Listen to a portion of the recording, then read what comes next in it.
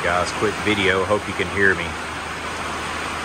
Got the rain barrels in action. I wanted to show you the velocity of the overflow on these two barrels.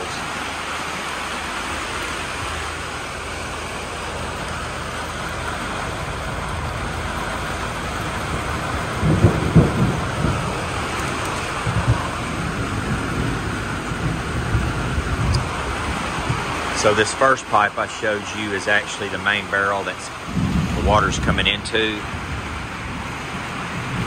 And it obviously is overflowing harder. So just realize if you have 1-inch pipe on these barrels in a hard rain like I'm getting right now, it's probably going to struggle to overflow. Of course, you're going to make sure you have a vent on top.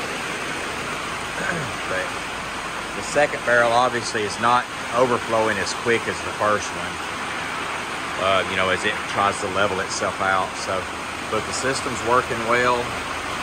I do have a first flush, although I don't think I need it for just watering plants in the greenhouse, but I just wanted to show you guys we have a hard rain going and I finally got enough rain to overflow. So that's what it looks like when it's working properly, along with the overflow. And this will give me 110 gallons. And I'm now, after seeing this, I'm definitely going to add 2 or 3 more barrels on the outside of the greenhouse just to have a reserve. So anyway, just wanted y'all to see the overflow in action.